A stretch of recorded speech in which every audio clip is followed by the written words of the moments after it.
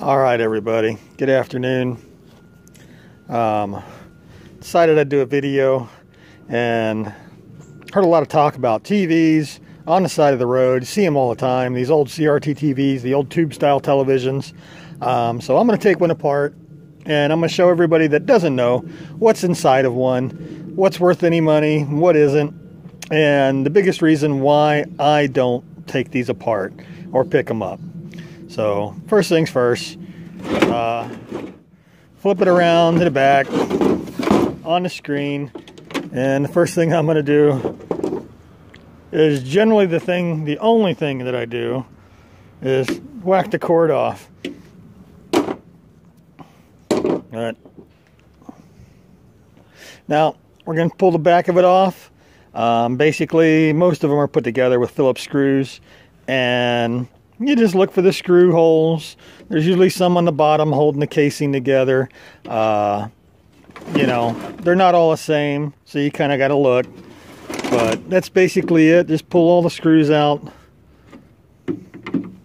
Well, that ain't even a screw hole.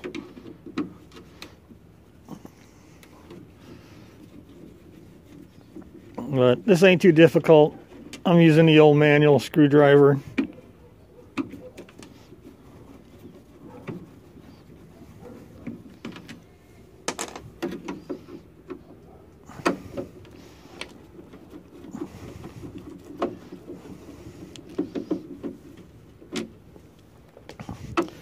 And today I'm actually filming with two different cameras. I am trying a different camera, and of course the camera I normally use, which is mounted to my chest. But I'm actually trying another camera, which is mounted to my head.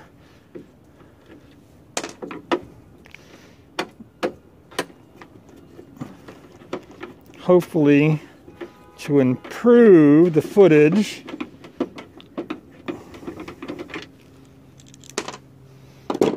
All right, got the screws out. The case should just come off.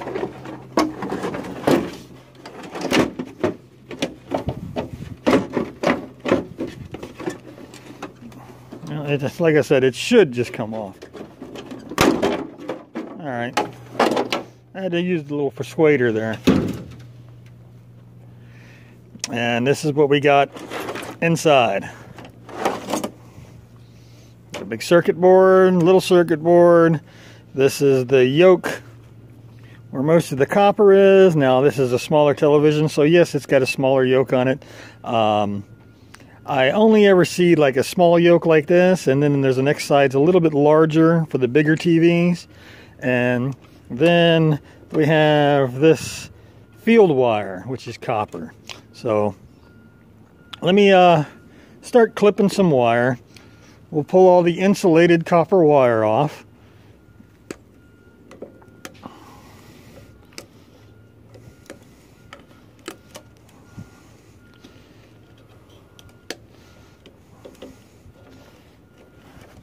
You know, one other safety point too.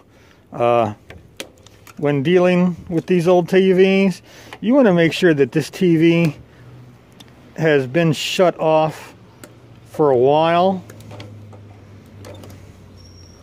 because it is possible to get a good shock out of one.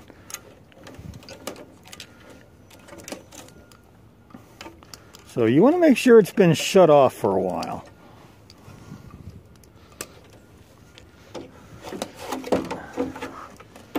Circuit board just pulls out.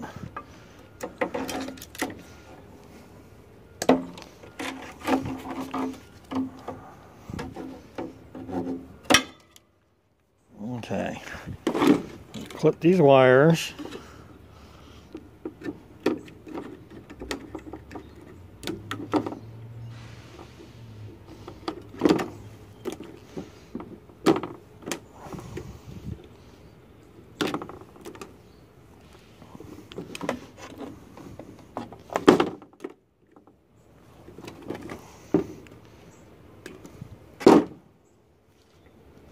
Now on this circuit board, as you see here, there is some extrusion, some aluminum extrusion that can come off.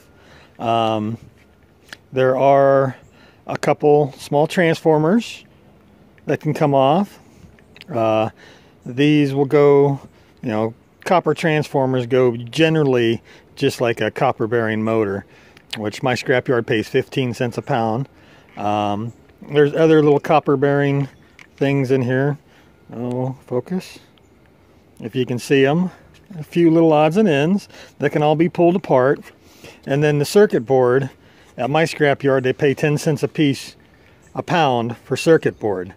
It doesn't matter if it's low grade, high grade, whatever. They pay 10 cents a pound. Now you can send it out to places like Board Sort or what have you. I don't mess with them. So, and a lot of places will have you remove a lot of the stuff off those circuit boards. Oh, let's see. That should just unplug, and that would just go with the circuit board. Usually a couple clamps on these yokes. Just have to unscrew, and usually they'll twist right off. You know, I see guys that will break these yokes, will snap it and break them off, which is not a good idea because there are gases inside the tube television, you know, such as lead and other things that are not good to be breathing in. So I just take the clamps off. It's not that big of a deal. Give it a twist, slide it off. There's the copper yoke. I'm sure everybody's probably heard of these. People talk about them, all the copper in there. And there's a, oh, I forget what that's called. It's a metal bushing. We'll tear that apart in a second though. Let's get back to this. All right, the other thing that's worth any money is this copper wire here that generally surrounds the tube. But you do have to check these. If I can get my clippers in there. You do have to check these wires because on a larger television, generally, they are not copper, they're aluminum. Okay, so we got that off. And clip that copper wire. Now the only other thing is the little speakers down here. If you guys can see them. Some Phillips screws.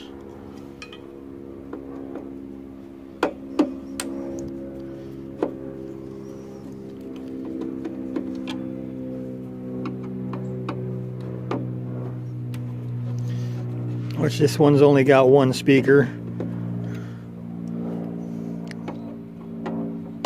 A lot of TVs are stereo, so yes, they have two speakers.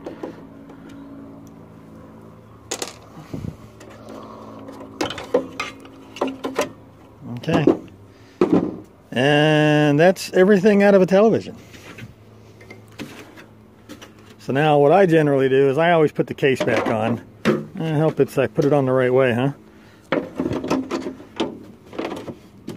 I generally put the casing back on. And I just put a couple screws in it to hold it on there. Just because of that, the end of the tube sticking up can be dangerous. It is possible to fall and impale yourself with one.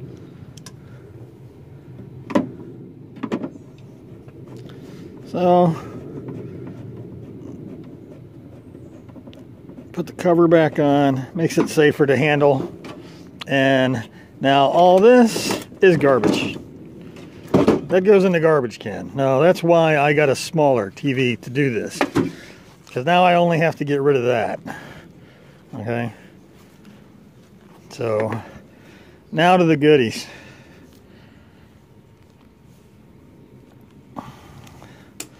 this copper wire, which I didn't get my knife. Let's see if it is indeed copper. Alright, let me go get my razor knife. Makes it easier as I tiptoe through the junk here. Where's it at? There it is.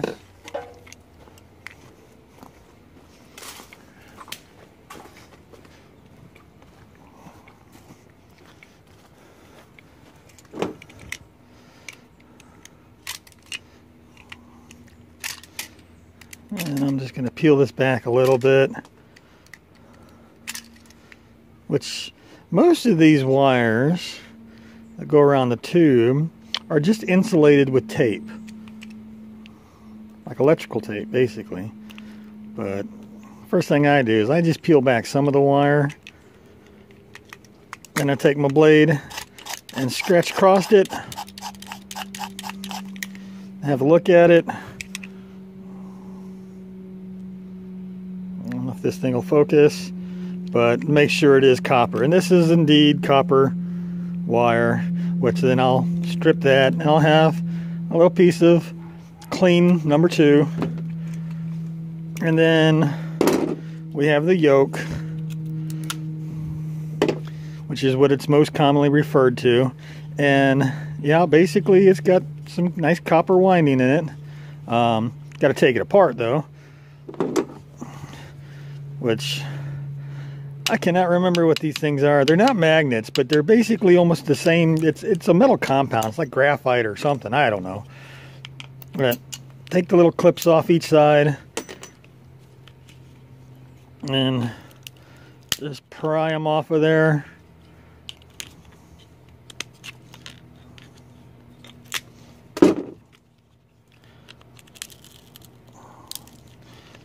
Usually, yep, they got glue on them. Some of them are really covered in glue.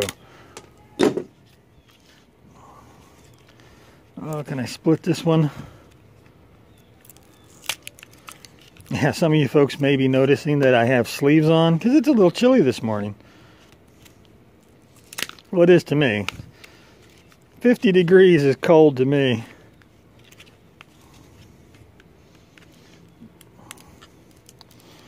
Now some guys will just take these and smash them with a hammer, which is fine. I mean, you know,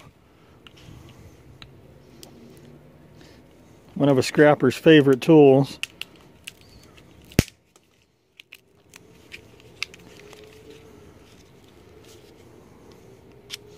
Get all these things split apart here, maybe. All right. Smash and grab here.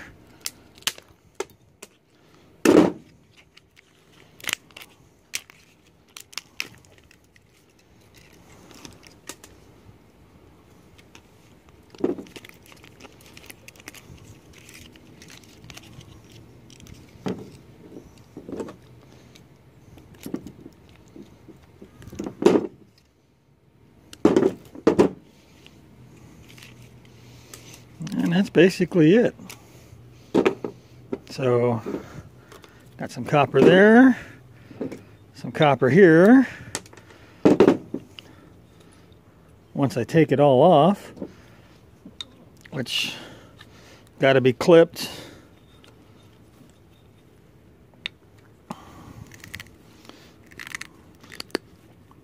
And it ain't too hard to come off.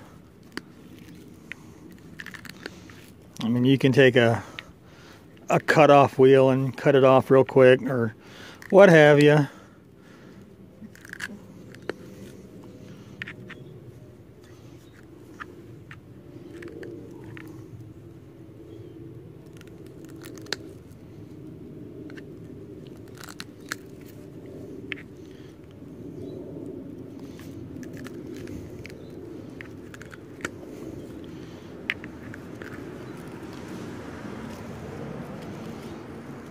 Just peel it off of there and cut it off however you can get it.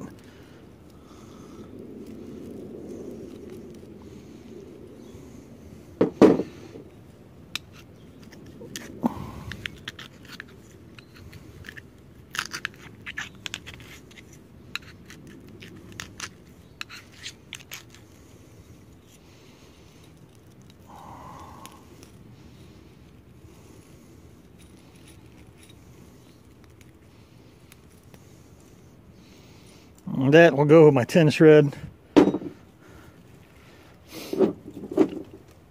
And there's the copper, minus the paper. So all that will go into my number 2 copper pile. And of course I got to clean that one up. This, more trash. Little clamps go into the tin shred.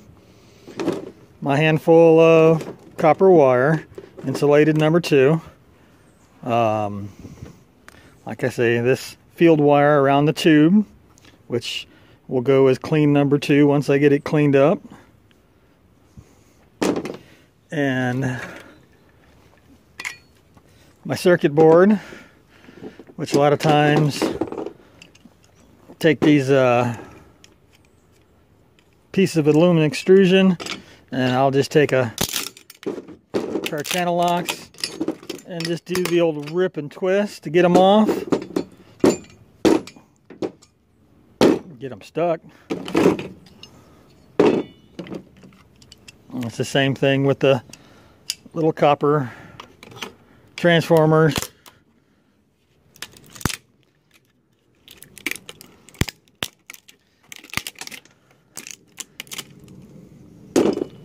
And all the little other copper doodads.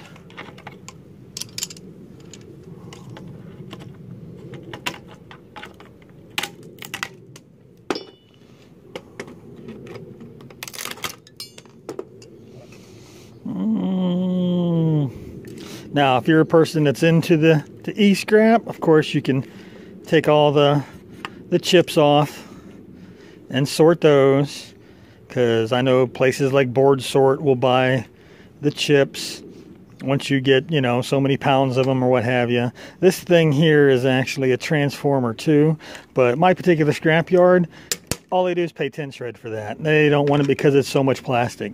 So that's basically it. That is a C.R.T. TV. You know, a little bit of tin shred, some insulated number 2. This I will clean up, will be clean number 2. A little bit of aluminum extrusion once they take the screws out and the whatever that thing is off. And a couple what'll go as copper bearing motors, transformers, and all the garbage. And that's why I don't deal with them. It's the garbage, the TVs. You know, it ain't a whole lot of circuit board to make any money off of. And the copper's nice, don't get me wrong, but for me, it's not worth it anymore. I used to do it a long time ago, but I just don't do it anymore. It's just too much hassle getting rid of the TV carcasses. Because, like I say, you get a bigger television, you'll get a bigger yoke, you'll get a little more copper out of it. As far as the circuit board on the CRTVs, just because it's a bigger television doesn't mean it's going to be a bigger circuit board. It might be a little bit bigger, different design, but basically they all do the same thing. You know, it might have a little bit more transformer-wise on it. But yeah, that's basically it. And then you got to get rid of that. So that's why I got a smaller one, because I can throw that on top of the garbage can and the garbage man won't mind picking it up. You know, the big monster TVs that weigh, you know, 50, 75 pounds, I see those on the side of the road all the time because the garbage man won't pick them up. So let me trim this one out.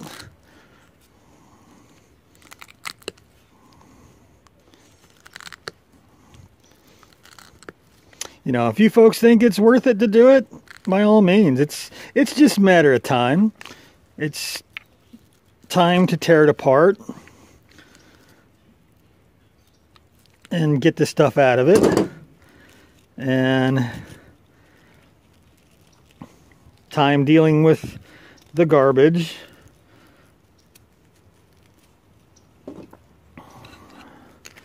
But just like with anything, the more time you put into it, the more money you'll get out of it, of course.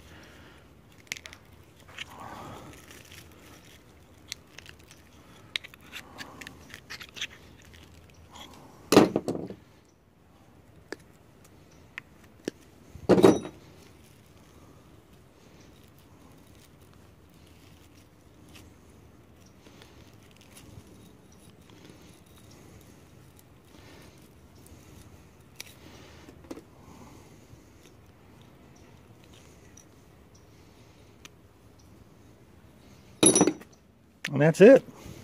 So that's going to do it for me, guys and gals. So until next time.